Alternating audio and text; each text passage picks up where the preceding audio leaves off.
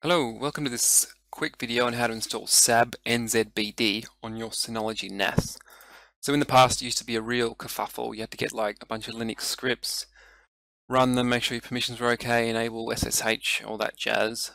Now it's very simple. It's an easy to download package from the synocommunity. So to do this, you log into your NAS via the IP at the top here in any browser, sign in.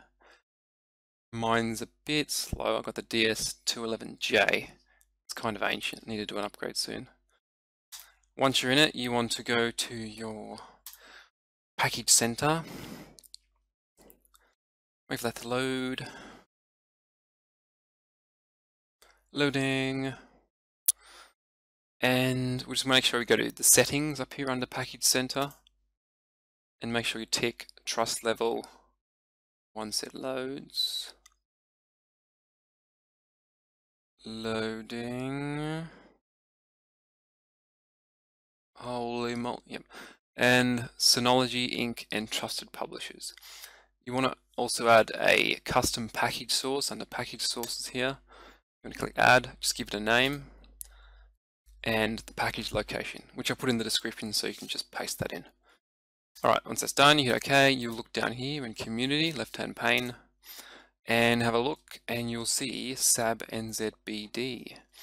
So I've already got it installed, but for you, we'll have install. Just click install, and away you go. Alright, so just to follow on from this, if you find that you have issues with it starting, or perhaps the directory doesn't exist where it wants to install it, or you don't know where to install it, I'll show you how to get into the back end to just check a few things.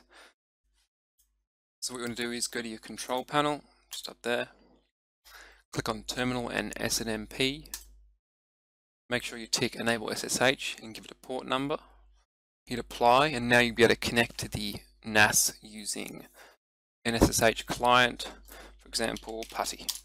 So I'd open up PuTTY SSH, port 22, 192.168.1.11, which matches the IP up here on the top left. Hit open, connect with your admin user, admin, and then put in your password. And from here you can make sure your directory exists, so most likely it wants to install to volume 1 and in somewhere like downloads, something like that. So you can make sure those exist, and from here you can also edit permissions, make sure all the user actually running SABnzbd has permissions to install and run. Otherwise you might have issues. I won't go into this fully now because I just want to do a simple video, but if you have trouble, let me know. I'll show you how to fix the basic issues. Alright, hopes that was useful. Until next time, bye.